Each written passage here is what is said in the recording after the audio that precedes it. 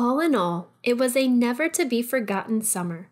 One of those summers which come seldom into any life, but leave a rich heritage of beautiful memories in their going. One of those summers which, in a fortunate combination of delightful weather, delightful friends, and delightful doing, come as near to perfection as anything can come in this world. L. M. Montgomery. Hello, and welcome to the Elegant Balance Podcast, where we explore how to create a well-balanced life full of simplicity, joy, and beauty. I'm your hostess, Dr. Kaylee Hackney, wife, working mom, and expert in the work-life interface. In this podcast, I'll be sharing the science behind work-life balance, practical tips, and plenty of love and encouragement along the way. My desire is to inspire women to pursue their elegant balance. I'm so excited that you're here. Let's get started. Hello, and welcome back to the Elegant Balance Podcast. I am so excited to be hanging out with you again today. It feels like it's been a little while because I've been on vacation. I've been traveling with my family and just disconnecting from all of the work and the social media and the emails and all the things. Which has been really good. It's been a really sweet time with the kids and with my husband. We did a road trip up to Gatlinburg, Tennessee, and we stayed in a cabin, which was amazing. We were in the mountains and we went hiking and we went to a couple parks. We walked on this giant sky bridge.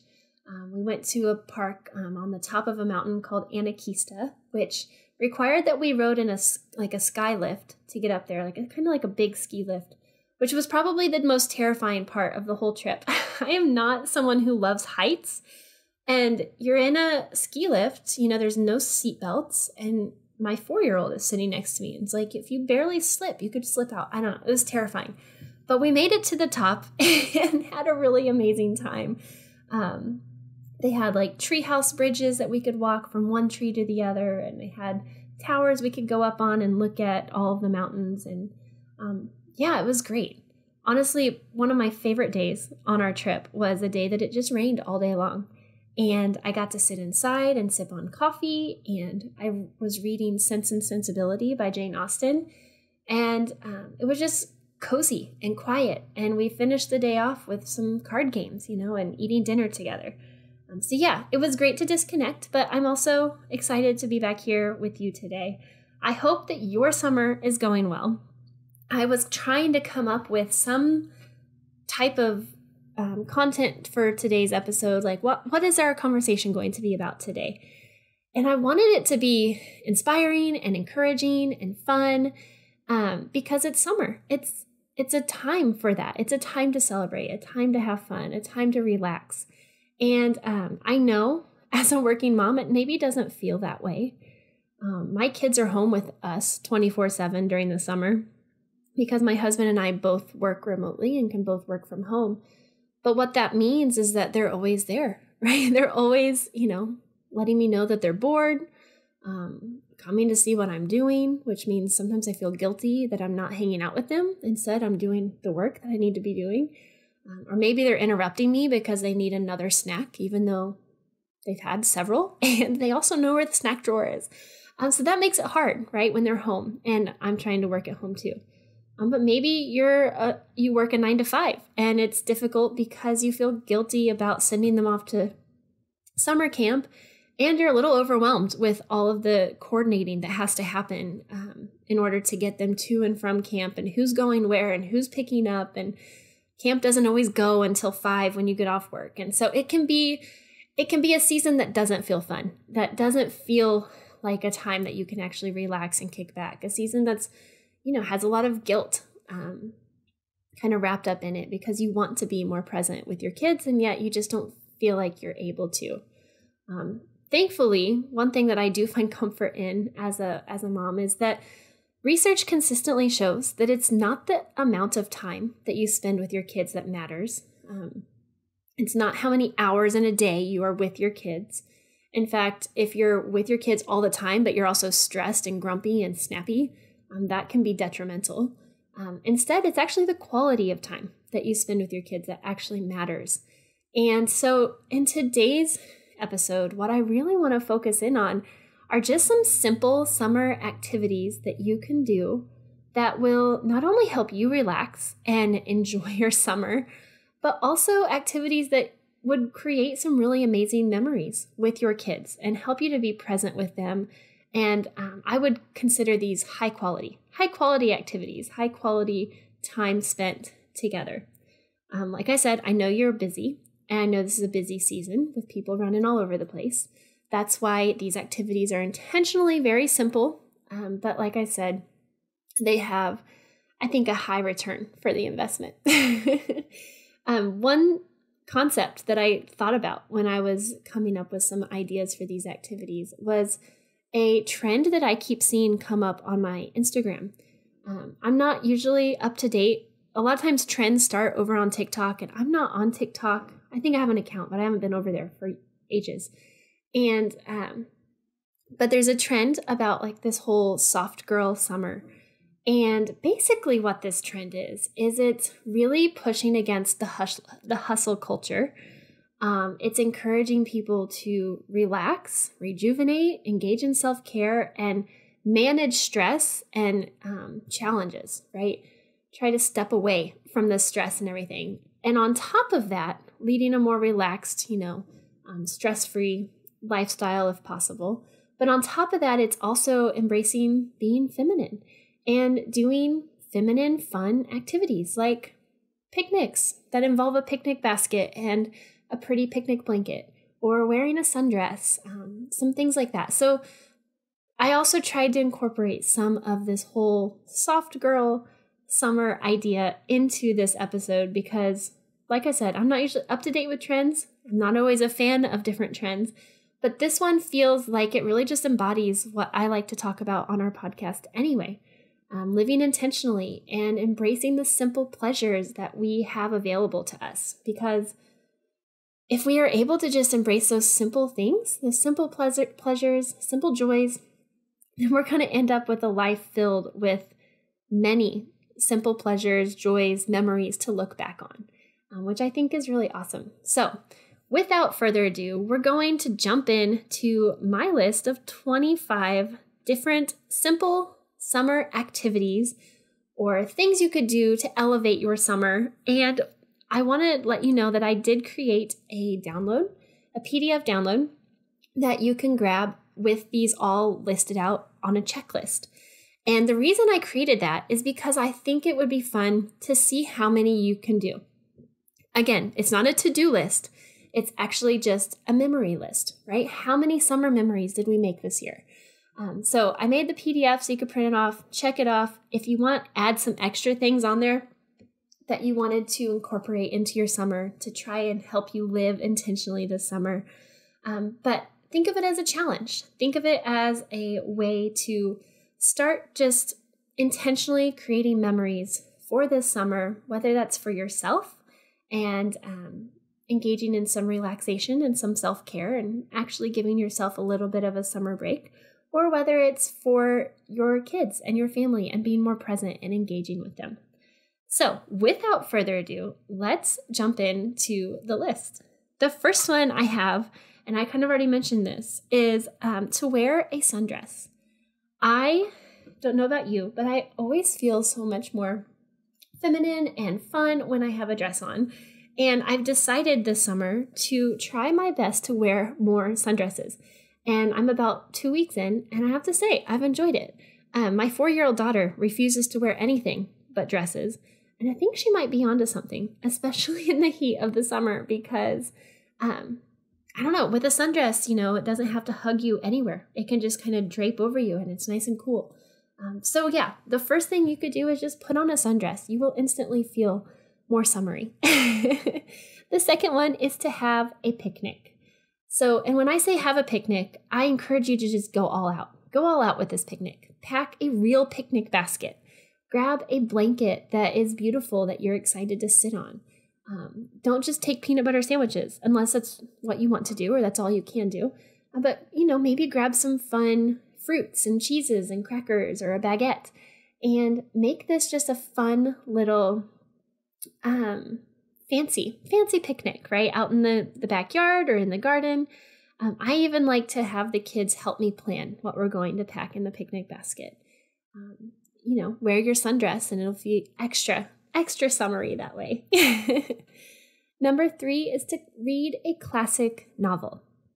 So I have been on a classics kick. I feel like I didn't read enough classics growing up, and now I'm rediscovering my love of classic literature. And I am by no means, an expert in any of these, but I actually just finished reading Sense and Sensibility by Jane Austen. And it was just so fun to really savor the words and the language. And it was just a charming book to read. And so I think it would be fun to read some more classics. And if you're really trying to embrace summer and you're somewhere that is not too hot, in other words, you're not in Texas. It's hot other places. I'm just from Texas. But go ahead and grab your book, take it outside, lay on a quilt or a blanket on the ground, or curl up in a hammock and read a classic book. Number 4 is to sip coffee on the back porch. I envision you doing this in the mornings, right? When you first wake up, you grab that cup of coffee before it gets too hot outside. Maybe the sun isn't even completely up yet. And you just sit on the back porch or the front porch, wherever your porch is at, watching the sun come up and sipping on your coffee, listening to the birds sing, I think is another just beautiful way to celebrate the fact that it's summer. Number 5 is to play a board game or cards with your family. Like I said, I've been reading Jane Austen, and one thing that they do every time they have a dinner party afterwards, they play cards. And we have been doing that as a family, not every night, but we've been playing more cards this year than usual, and it's been a lot of fun. We taught my son how to play Rummy. We've played Monopoly Deal, which is kind of like Monopoly the board game, but in a 15-minute setting instead of, a 3-hour setting, which is great. So yeah, find some games that you can enjoy with your family and just make that a meaningful evening, right? Turn off the TV, turn off email, turn off the phones, and just engage with one another with some fun games. Number 6 is to host a tea party. Now, my daughter would love if I would do this every day. But this is another way that you can embrace being feminine, that you can have some fun creating some memories. If you're working this summer and not able to do it in the afternoons, it could be a fun way to kind of a fun activity on the weekends, or even after dinner, having some tea with dessert would be fun too. But my daughter and I like to get out her fancy tea set. It's tiny, so we drink several cups of tea because they only hold like a little splash of tea. But yeah, wear a dress, get out the tea set and just enjoy engaging with one another, chatting, and sipping on tea with some fun little desserts. Number 7 is to visit a museum. I haven't done this one yet, but I think it would be fun to go to a museum and just walk around. And even if it's something that you don't really normally do, or something that you don't know anything about, the art or the sculptures or the history, wherever you're going, you'll probably learn something, which would be fun. And if you did it with your friends or your family or your kids, you would all learn something and have something to talk about on the ride home. Number 8 is to go to the farmer's market. I feel like this is such a fun thing to do in the summer because there's so much just fresh produce that you can get, you can smell, the fresh fruit. And later on, I'm going to talk about, making a seasonal dessert. So you could pick up some fruit here at the farmer's market. Or you could get some fresh flowers. If you don't grow them in your own garden, you could grab some flowers and create a beautiful flower arrangement for your home. But yeah, just the experience in and of itself of a farmer's market is a fun summer activity. I know in Waco, the farmer's market is on Saturday mornings, but look it up, see when yours is in your area, and just make a point for you to go. It could be free entertainment, especially if you don't end up buying anything. You just go and look and talk about all the different things with your friends. Number 9 is to take a nap in a hammock. I think this sounds so relaxing. I do not have a hammock. I'm going to have to find someone who does, because just sitting in warm summer breeze. Like I said, maybe reading a book and drifting off and taking a nap just sounds beautiful and relaxing. And maybe that one's not something you can squeeze into your day, but you might be able to on the weekends, depending on the age of your kids. Or maybe they nap. Maybe they lay down to nap too, and you all get a nice little nap. Number 10 is to do a nature sketch or watercolor. I love the idea of sitting outside and drawing something that I see. I'm not an artist by any means, and definitely not a watercolor artist, but I was thinking about the fact that in my son's school, they encourage the kids, they have a sketchbook that they do their nature drawings in. And I just think that sounds like a beautiful way to slow down and appreciate the beauty of God's creation around us. And this is something that you could do by yourself, but it's also something that could be fun if everyone, got out their notebooks and you all went outside and just sketched the world around you and talked about the different flowers you see, or different leaves, or different wildlife, whatever it is. It could be a really sweet way to slow down and to have some fun conversations. If you're sensing a theme here, we're slowing down, we're having good conversations with each other, and just having some time to engage. Okay, let's see. Number 11 is to bake a seasonal dessert, which I alluded to earlier. I knew it was on this list somewhere, but think about, what would be a seasonal dessert that you could try your hand at baking this summer. And it could be something you've never made before. That in and of itself is an adventure and something fun to create some fun memories around, picking out the recipe and buying the ingredients and learning how to do it and then enjoying eating it. Hopefully you enjoy eating it. For me, it might be something like a cherry pie or a peach cobbler. But whatever is in season for where you're at, whatever fruit you bought at the farmer's market, you could use that for your seasonal dessert. And this, again, is something that you could do on your own, learning a new skill or trying some new recipe out, but it also could be something fun to do with the kids, depending on how old they are. Mine are 4 and 8. My 8-year-old likes to, he likes to help, and he is actually helpful. My 4-year-old likes to help, but is not, it's not so helpful. So yeah, it depends on their ages, but that could be something fun to do together. Number 12 is to fly a kite. This might be more of a springtime thing, depending on where you're at, but I just feel like that's an activity that we don't do very often, but that is simple. It's easy. Kites aren't super expensive at Walmart, but it's just a simple thing that's fun to do together, and maybe a lost pleasure that we don't do anymore. I don't know why. You'd have to find a big open area. Maybe that's part of it. Number 13 is to play croquet. I feel like, flying a kite and playing croquet are both maybe some older pastimes that we don't do anymore. But it sounds like fun. I remember growing up, my grandma had a croquet set, and every once in a while we would get it out and we would set it up in her backyard and play. It's been years since I've played, but I think it would be a lot of fun to try to find a set this summer and play together. So if we do, I will let you know. Number 14 is to make homemade ice cream. This is already on our list. We've got some planned to do, I think maybe next week with my mother-in-law, because she makes really good homemade ice cream. But it's summer and it's hot and we want to cool down. And so homemade ice cream is a great way to do that. And maybe your kids don't even know that you can make ice cream, and you could serve it with your seasonal dessert that you made with your peach cobbler or your cherry pie. But just a fun activity that's relatively simple. It's something you can enjoy together, and doesn't require a whole lot of time, right? It's pretty passive, I guess, and if you have an ice cream maker.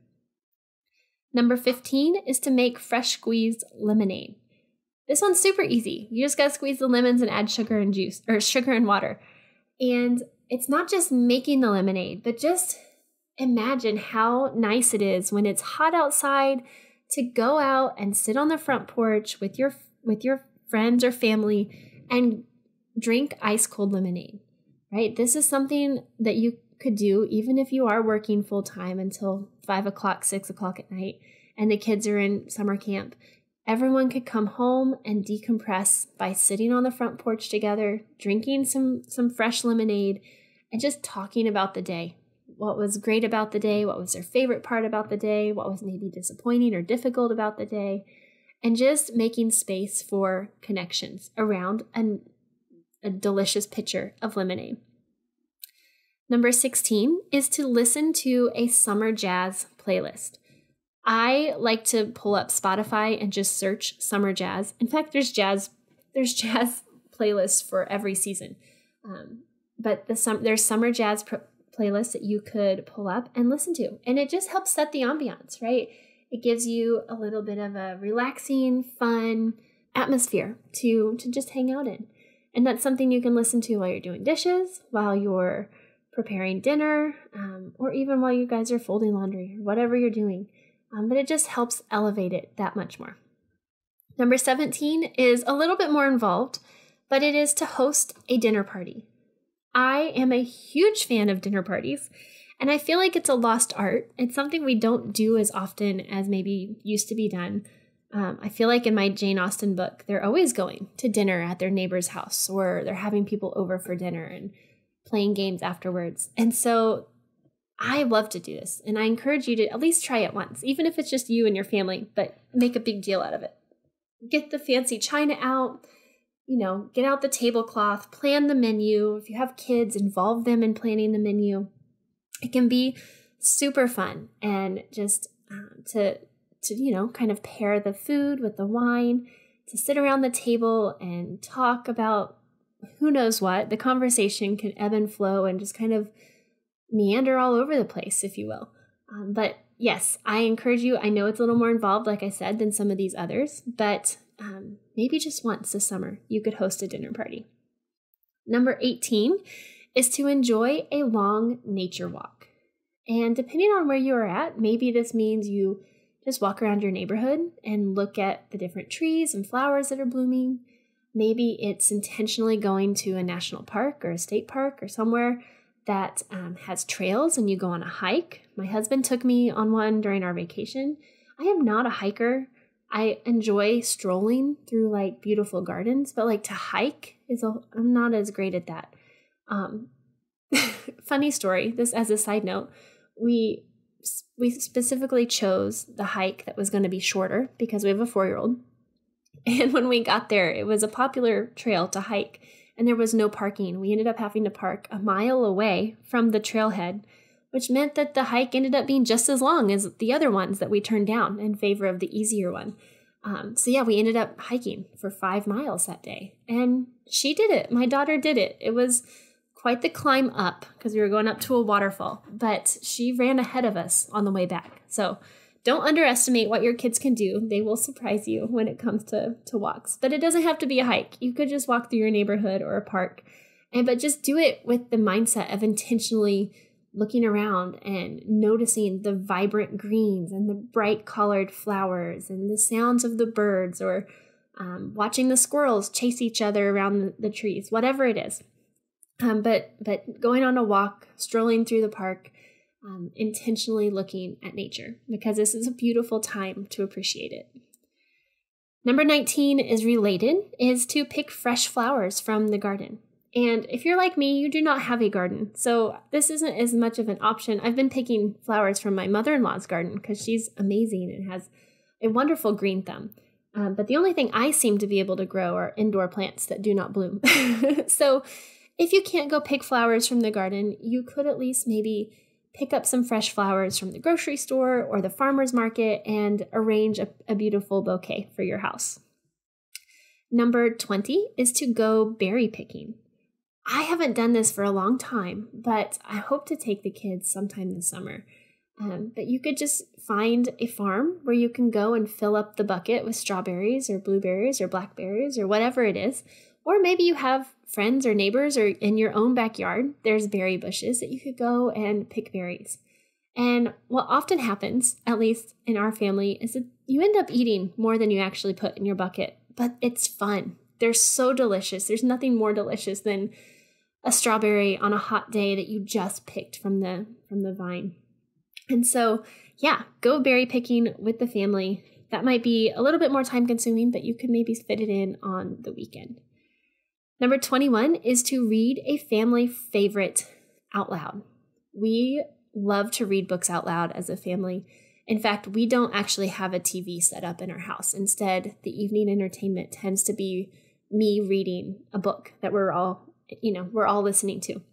We just finished Farmer Boy by Laura Ingalls Wilder, and it was great. I didn't know if the kids would like it or not, but they really liked it. In fact, my son is now reading, or just finished reading, Little House on the Prairie, and is reading the next book in the series. So yeah, find a family favorite, something you can read out loud, and try that for a change, right? Turn off the TV, turn off the video games or whatever it is, and try just, reading a story together. It's super fun. Our next family read aloud is going to be The Hobbit. We started it on our vacation, and we're a few chapters in, but we'll probably finish it on our way home. Number 22 is to visit a local vineyard. This might be more like a date night. I have taken my kids to the vineyard, and they just like to play and look at the vines and watch the grapes grow and stuff. But it's also a really fun date night or date afternoon, if you will. But it's fun. Yeah, find a local vineyard, go sit, sip on some wine.